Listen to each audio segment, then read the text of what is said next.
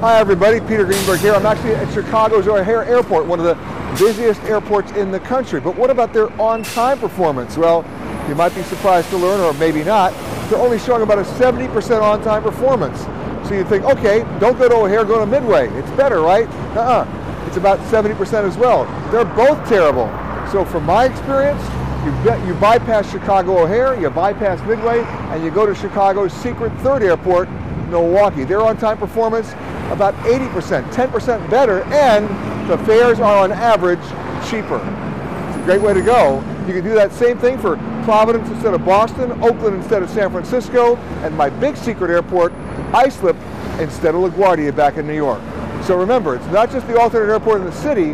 Sometimes you even have to go about 90 miles outside of town to get a better deal and to actually take off and land on time.